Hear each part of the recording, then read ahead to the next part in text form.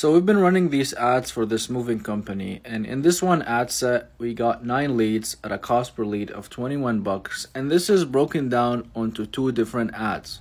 So right here is the first ad right here, and it was generating us 6 leads at a cost per lead of 25 bucks, and I thought that was great. And here's a testament to why you should always be testing and trying to improve your ads. And so we recently closed a customer, and I told my client to film a video testimonial, which this is what it is. And this video testimonial has lowered the cost per lead to even less than half. We got 3 leads at a cost per lead of $8.3.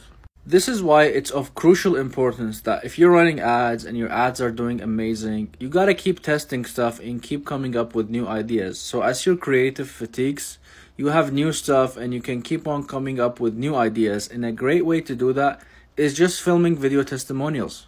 Like, this video is literally 1 minute. It's raw, it's uncut, unedited, nothing. We just stood next to the homeowner that we helped move, or my client helped move.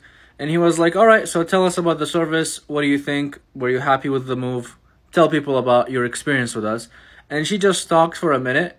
And it seems like this video ad is resonating with people really, really well.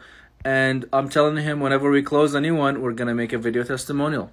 If you keep doing this and iterating with your ad and always coming up with new ideas, your ads will literally never stop working. You will always have the ability to come up with new stuff that will lower your cost per lead, making your budget go that much further and making you a lot more money.